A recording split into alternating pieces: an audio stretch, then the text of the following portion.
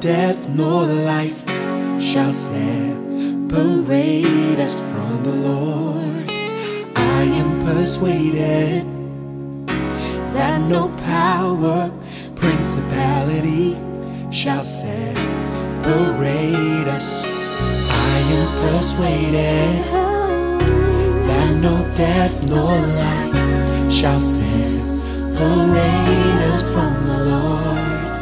I am persuaded that no power, principality shall separate us from the Lord.